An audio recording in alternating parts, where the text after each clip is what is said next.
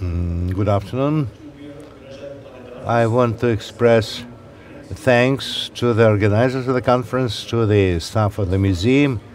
I'm very happy to take part in this event, and now I'm going to read my presentation in English. In 1987, the Moscow-based publishing house for architecture and construction, Stroizdат, released the monumental volume Architecture of the USSR, 1917 to 1987. Published on the 70th anniversary of the October Revolution, this book was intended to be an authoritative and comprehensive account of building production in the Soviet Union. Now, many of us are familiar with this book. It's perhaps the most lavish volume on the history of Soviet architecture to date. Its more than 500 pages are filled with images of buildings of all types from each of the Soviet republics. Although the book appears primarily to be an album, its authors subjected each phase in the development of Soviet architecture to historical scrutiny. But if the development of mass housing is put aside, the historical narrative, for the most part, develops as a story of singular monuments and exemplary authors. The final section, covering the period 1971 to 87, is exemplary in this regard. The buildings described here range from the House of the Soviets in Kaluga to Brezhnev Square in Almaty and Leonid Pavlov's automotive service buildings from Moscow. The treatment of the Lenin Palace of the Friendship of Nations in Tashkent is symptomatic of the approach to architecture in this volume. Color photographs of the building take up a two-page spread showing the interior and various facade details. Its dates of construction, 1975 to 1981, and its designers are listed, Yevgeny Rozanov and Vsevolod Shestopalov and others. The text that describes the building, written I believe largely by Alexander Rabushin, attributes authorship to a single figure. The new work of Yevgeny Rozanov, the description reads, is a purely artistic, free interpretation of ancient and exceptionally contemporary motifs. The building, surely among one of the most interesting projects of the late Soviet era, is presented as a singular monument by a master architect. Another book of 1987, also published by Stroizdát, offers a different picture of the Lenin Palace of the Friendship of Nations in Tashkent. This volume, Architecture, the Work of Moscow's Design and Scientific Institutes, 1979 to 83, was one of a series of publications that collected important work from the capital's design organizations. Here, the palace in Tashkent appears in the chapter devoted to the Boris Mezentsev Central Scientific Research and Design Institute for the typical and experimental design of cultural, athletic, and administrative buildings, better known as Snep Mezentseva or the Mezentsev Institute. Here, the palace in Tashkent is presented as one of many unique projects undertaken by the Institute, which range from the seat of the Communist Party in Yaroslavl to the branch of the Central Museum of Lenin in Samara. But this volume also indicates that the spectrum of architectural production of the Mezentsev Institute was broader still. The palace is juxtaposed directly with a typified project for a sports hall intended for areas with permafrost regions in the north. In other words, the typical sports hall and the singular palace are presented as two aspects of the production of one institution. Moreover, the work of the Mezentsev Institute is set in the context of numerous other institutes. By my count, 47 institutes appear on the cover of this volume. This book thus emphasizes the institutional infrastructure of design and recognizes the relationship between the typical and the singular in Soviet architectural production. But why devote so much time to the details of the presentation of a single building in these books from 1987? I'd like to suggest that the gap between the discussion of the palace in Tashkent as a singular monument by a master architect and the discussion of the building as a product of a bureaucratic design apparatus corresponds to a larger, unresolved problem for the analysis of late Soviet architecture. This problem might be summarized as follows. To tell the story of late Soviet architecture as a succession of singular monuments is to neglect the complementary relationship between the typical and the singular in Soviet architectural production. This relationship was understood and discussed in the Soviet era, but the importance of the categories of the typical, typovoye, and the singular, unikalnaya or individualnaya, has not yet been recognized. To direct our attention to this relationship requires us to examine how buildings manifested and refined typical solutions. We'll have to consider how design institutes distributed the authorship of architects as building production became embedded in networks of production and regulation of increasing complexity. When we examine the history of Soviet architecture from the mid-1950s onwards from this point of view, we see that a dynamic and contested relationship between the typical project and the singular object motivated much of Soviet architectural work that has to date largely been neglected in historical accounts. Moreover, when we focus our attention on the dialectical relationship between the typical and the singular, we gain a clearer understanding of the specificity of Soviet architecture. For this point of view, invites us to consider the late Soviet design apparatus not as a barrier to creativity, as it is usually interpreted, but rather as an architectural system that excelled in the production of norms. I cannot address all of these questions during this short presentation, but I'd like to discuss some consequences of this approach to late Soviet architecture with particular, wrong way. Here we go. With particular attention to Boris Mezentsev and the design institute he would come to direct. In what follows, I'll sketch an architectural and institutional history of both how typical and singular projects were complementary aspects of the late Soviet built environment and how these categories were synthesized, how the singular came to bear the typical within itself, and how the dynamic between these modes of design produced new, uniquely Soviet architectural norms. Now, Boris Mezentsev is remembered primarily for the Lenin Memorial Complex in Ulyanovsk, which was designed and constructed between 1967 and 1970, as we've already seen. This was certainly one of the most prestigious projects of the early Brezhnev era. Responsibility for the design of the project lay with the Central Scientific Research Institute for the Experimental Design of Cultural, Athletic, and Administrative Buildings that Mezentsev had directed since its foundation in 1964. Now, the building's form would be unthinkable without reference to Le Corbusier's work, and it became the heart of a large-scale reconstruction of the city center undertaken by a number of design institutes from Soviet Russia. This building played an important role in a process I would call the normalization of the public ceremonial building, and I'll return to this project shortly.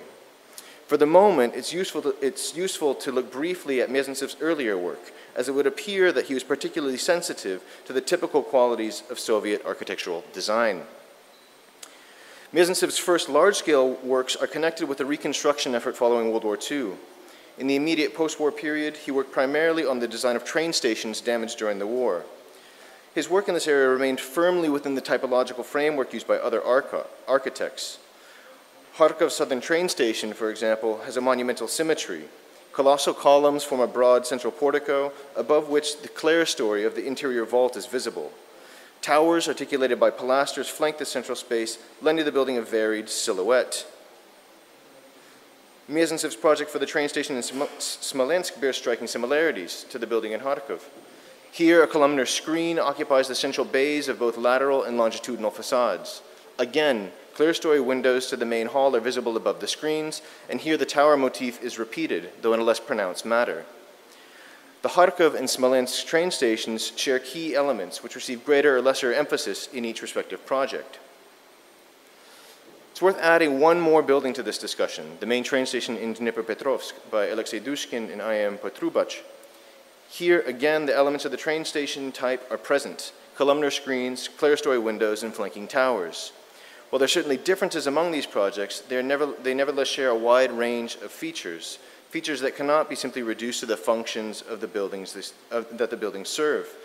Instead, what seems most interesting about these buildings to me is not their differences or singularities, but rather the way they conform to a normalized set of features, approximating a typical approach to design. Mezentsev's awareness of norms is readily apparent in his approach to funerary architecture. His mausoleum for the Mongolian revolutionary hero, Damdin Sukhbatar, completed in 1952, makes this readily apparent. Situated in the heart of Ulaanbaatar, where Mezentsev and his institute would build a number of projects in subsequent years, the mausoleum has a severe, compact mass and is crowned by a temple-like structure with a stepped pyramidal roof. Entered through a central portal, the structure also serves as a tribune overlooking a broad square. Now, the precedent for this building is obvious, and Mezentsev's debt to Shusev's design for the Lenin mausoleum extends even to the palette of materials selected for Sukhbatar's tomb. Significantly, this was not Mezentsev's only engagement with the mausoleum type. One final project designed under the supervision of his institute for the mausoleum of Ho Chi Minh was completed in 1970. In these mausoleums, as in the example of the train stations, we sense how typical design features render these monuments legible as a distinct group of buildings, while at the same time supporting the singularity of each structure.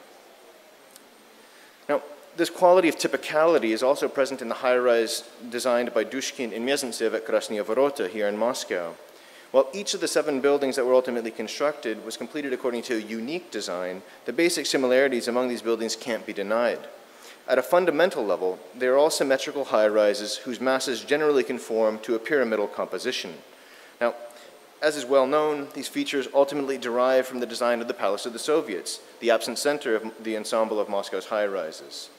Now, understood in this way, we can see that while the Palace of the Soviets was never completed, its effects were manifold and far-reaching. And one of the key ways that it had an impact on Soviet architectural culture was in the production of norms relating to everything from the relationship between architecture and the city to the synthesis of advanced technology and historical precedents. It was both the most unique building within the Soviet architectural field and the model for typical high-rises, both realized and unrealized in Moscow and other cities in the Soviet Union and beyond. Now, significantly, the Palace of the Soviets maintained this position in the period that is our primary concern here, the post-Stalin era. Now, as Anna has just described, and as Olga Kazakova and others have shown, when the central site for the palace was ultimately abandoned, a multi-stage competition for the new version of the palace was held for a site on Lenin Hills, southwest of Moscow State University between 1957 and 59. The projects submitted to these competitions offer a glimpse of the range of architectural positions available in Moscow at the onset of the thaw. While some entries appeal to the architectural language of the first version of the palace, most were emphatically horizontal in contrast to the nearby university. While it's now recognized that the projects by Alexander Vlasov and his team were favorites in the contest, it is important to note that there was not a clear winner to any stage of the competition. Instead, a range of second prizes, third prizes, and so-called consolation prizes were awarded. Now, we could interpret these results as an indication that the jury was simply not satisfied with any competition results. Such an interpretation, however, would obscure the normative function of the competition. One way to understand this event, and indeed the series of competitions for the first Palace of the Soviets, is to see it as an exercise in the production of norms, of the most typical and fundamental features of a new approach to the large administrative buildings. In other words, architectural research on a singular object had general consequences for an entire class of buildings. In this sense, we might consider the Kremlin Palace of Congresses, which we've already seen today, which was initiated during the competition for the Palace of the Soviets, as one of the most tangible outcomes of the competition. The less tangible, though perhaps more consequential outcome of the competition was the establishment of the administration for the design of the Palace of the Soviets in 1960, with Alexander Vlasov, Yosef Loveyko, Boris Mezentsev, and Mikhail Pasokhin as directors. While Pasokhin was largely occupied with the Palace of Congresses in the Kremlin, the rest of his team continued to develop the design of the Palace of the Soviets at the southwest site. And here again, I'm relying on Olga Kazakova's work. Vlasov occupied the leading post in the administration until his death in 1962, at which point Mezentsev became director of the administration. The following year, the reorganization of the design institutes by the State Committee for Civil Construction and Architecture within Goshstroy produced the new research institute that Mezentsev would direct until his death in 1970, the Institute for Theater and Sports Buildings. Among the staff of this institute were Yevgeny Rozanov, Mark Bubnov, Vsevolod Shestopalov, and others. Now, the work of this institute involved the design of typified projects and unique buildings. Here, it's useful to distinguish between formal typification and the production of norms. Because the institute was charged with the creation of types that could be applied to contexts around the Soviet Union, it follows that its designers would understand the typical as an important element of design. Though it would be a mistake to disregard the local adjustments to type projects that make them appear unique. We can see this in the subtle differences between a type project such as number 264-13-3 for a 1,200-seat cinema. This project was realized in cities including Volgograd, Perm, Chelyabinsk, Nizhny Tagil, and others. The version of this project realized in Tolyatti departs from the type in the treatment of the lateral facades, the position of the exterior stairs, and the use of rich mosaic surfaces. Now, we find analogous variations in realized projects for circuses designed by the Institute. Each of the circuses in Sochi, Krasnodar, and Ashgabat offers a variation on the same principal type of a circus for 2,000 spectators. These types were in turn realized in cities such as Gamel, Stavropol, Dushanbe, Grozny, and Bishkek, and other cities. Many examples of this process could be shown, but it's already evident that the realization of typified designs was accompanied by efforts to make them unique, to balance the typical against the singular. Now, this process also worked in the opposite direction, when the singular came to embody typical solutions. This process has less to do with the codification of formal typification than with the production of norms of architectural design. This aspect of the Mezentsev Institute's work makes it emblematic, I think, of the normalization of Soviet architecture. We find elements of normalization in some of the most prestigious and allegedly unique buildings of the late Soviet era. The Lenin Memorial in Ulyanovsk is, of course, a crucial part of this story. In its general disposition and relationship to urban space, the Lenin Memorial is a descendant of Vlasov's second-round project for the Palace of the Soviets in 1959. Each building emphasizes the horizontal and dematerializes the ground floor in an effort to make the upper levels appear to float. Likewise, they each render the primary internal spaces legible as exterior volumes. But this is where we should begin to draw distinctions. For the main space in the palace was the Great Meeting Hall. The main space in the Lenin Memorial is the so-called October, or Lenin Hall. This space, the ceremonial heart of the building, is accessed from the second floor. Its location is marked both by the elevated volume of its roof structure and the relief of Lenin's face on the main facade of the building. This space is differentiated further still through the addition of a broad flight of stairs that visitors must climb to enter it. Inside, they find a statue of Lenin set off against a richly ornamented and textured wall of inlaid stone. The key features of the ceremonial space are visible in section. The tall, narrow hall is illuminated by light filtered through both clerestory windows and a complex system of skylights. The section this arrangement produces echoes the overall section of the building in miniature. It appears as an elevated volume that cantilevers outward beyond a dematerialized base. There are, of course, other key spaces in the memorial, such as the Universal Hall, but this ceremonial hall, I think, played the most important role in establishing the norms of the Lenin Museum type.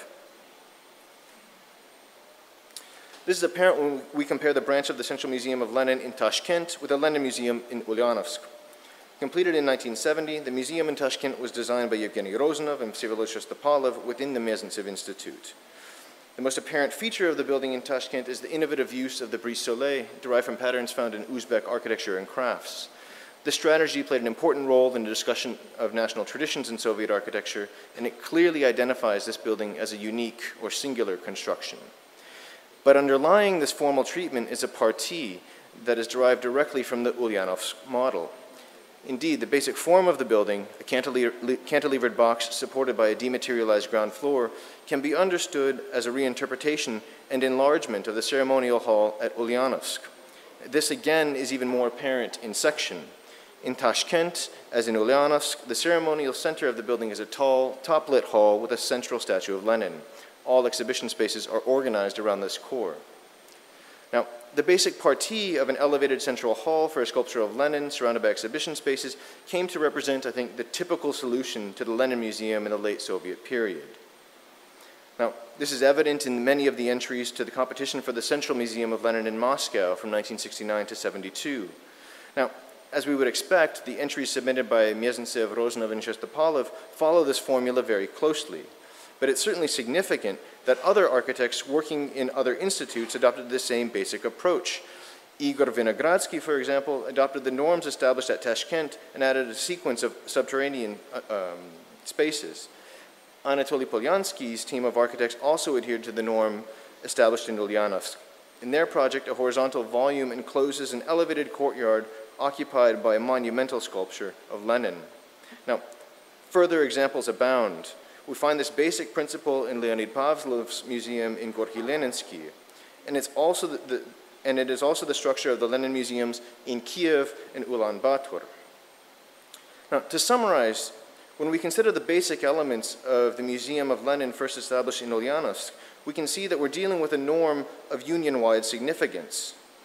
What is more, we can see that this norm was crucial to the design of allegedly unique or individual buildings. In other words, the production and observance of architectural norms entailed the subordination of singular buildings to typical solutions. Now, we might ask what is gained by this reintroduction of the typical and the singular into the analysis of Soviet architecture. What do these categories help us understand? And what relationships do they make visible? On the one hand, these categories bring us much closer to the language and culture of the design institutes that were responsible for an unprecedented wave of urbanization and architectural production in the late Soviet era. On the other hand, these categories, as historical artifacts in their own right, invite us to explore the specificity of a system of architectural production that was oriented toward the production of norms. This system was surely plagued by bureaucratic inefficiency, the often contradictory interests of architects in the building industry, and an at times unpredictable command economy. Nevertheless, the constant renegotiation of the relationship between the typical and the singular and the norms that this process produced add up to a specifically Soviet architectural system that deserves greater historical scrutiny. Now, by way of conclusion, we can return to the dichotomy with which I began between a view of late Soviet landmarks as exemplary works by master architects and a view that situates buildings within their institutional origins. When we interpret a landmark of Soviet architecture such as Roznov and Shostakolov's Lenin Palace of the Friendships of Nations in light of the dynamic relationship between the typical and the singular, new dimensions of its production come into view.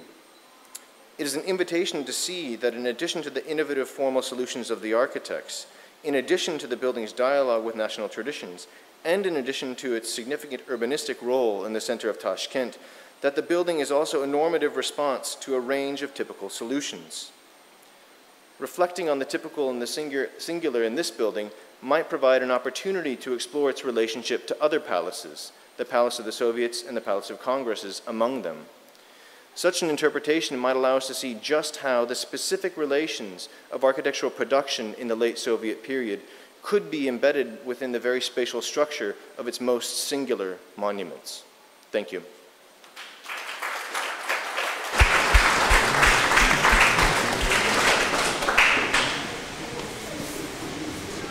Thank you, Richard, for this great presentation. I just had a quick, perhaps maybe unfair, open-ended question, which is to what extent is this specifically Soviet and to what extent is it specifically socialist?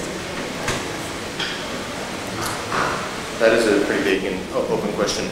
Yeah, because I think the question points to the larger issue of typology and how we understand typologies as an architectural problem. On the one hand, I think the way that it's specifically Soviet is the high degree of centralization that we see here, and the kind of the testing of the typological solutions from a very centralized design system. How it's particularly socialist, I think, is an even tougher question. But I'd say that it's specifically socialist because this is what socialist architecture was at that point.